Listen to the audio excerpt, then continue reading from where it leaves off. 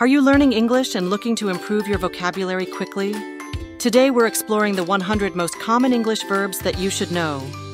Mastering these verbs will significantly boost your ability to communicate effectively in English. Let's start with the basics. Verbs are action words. They describe what someone or something does. Knowing the most common verbs will help you understand and form sentences more easily. Here are the top 5 verbs you need to know: to be, to have, to do, to say, and to go. These verbs are fundamental in everyday conversation. For example, to be in the simple past is were, and the past participle is been. Understanding these forms is crucial because they change depending on the tense you're using. Next, we have to get, to make, to know, to think, and to take. Notice that some verbs like to get have irregular forms. In the past tense, it's got, and in the past participle, it can be got or gotten. Irregular verbs can be tricky, but don't worry.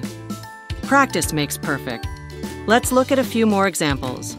To see becomes saw in the past and seen in the past participle. To come changes to came and come. Here are some more verbs: to want, to look, to use, to find, and to give. These verbs are regular, meaning they follow a consistent pattern. For instance, to want becomes wanted in both the simple past and past participle. Using these verbs in sentences can help solidify your understanding. For example, I wanted to find my keys, or she looked for her book. Finally, let's look at to tell. To work, to call, to try, to ask, to need, to feel, and to become.